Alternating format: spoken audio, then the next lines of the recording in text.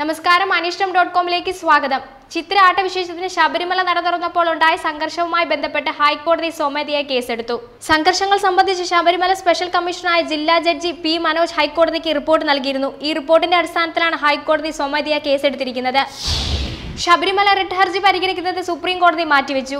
ശബരിമലയിൽ യുവതി പ്രവേശനം അനുവദിച്ച് ഭരണഘടനാ ബെഞ്ചിന്റെ വിധിക്കെതിരെ സമർപ്പിച്ച റിട്ട് ഹർജികൾ പരിഗണിക്കുന്നത് മാറ്റി. റിവ്യൂ ഹർജികൾ പരിഗണിച്ച ശേഷം മാത്രമേ റിട്ട് ഹർജികൾ പരിഗണിക്കുകയുള്ളൂ. റിവ്യൂ ഹർജികൾ 3 മണിക്ക് പരിഗണിക്കുന്നുണ്ട്. ഇതിൽ കോടതി വാദം കേൾക്കാൻ തീരുമാനിച്ചാൽ റിട്ട് ഹർജികൾ കൂടി ഇതിനോടൊപ്പം പരിഗണിക്കും. മറിച്ച് റിവ്യൂ ഹർജി തള്ളുകയാണെങ്കിൽ റിട്ട് ഹർജികൾ വേറിട്ട് തന്നെ പരിഗണിക്കുമെന്നാണ് കോടതി വ്യക്തമാക്കിയത്.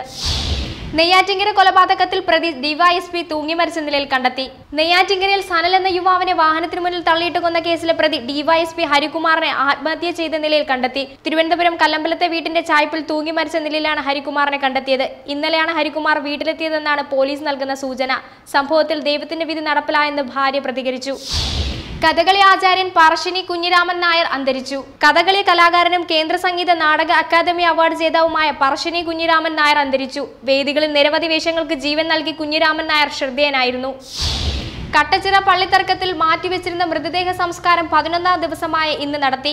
കായംകുളം കട്ടച്ചിറ പള്ളിയിൽ ഓർത്തഡോക്സ് യാക്കോബായ വിഭാഗക്കാർ തമ്മിലുള്ള തർക്കത്തെ തുടർന്ന് 11 ദിവസമായി സംസ്കരിക്കാൻ സാധിക്കാതിരുന്ന മൃതദേഹം ഒടുവിൽ സംസ്കരിച്ചു.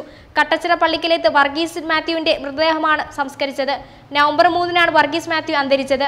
അനിഷ്ടം.com-ന് വേണ്ടി അനോമ തോംസൺ.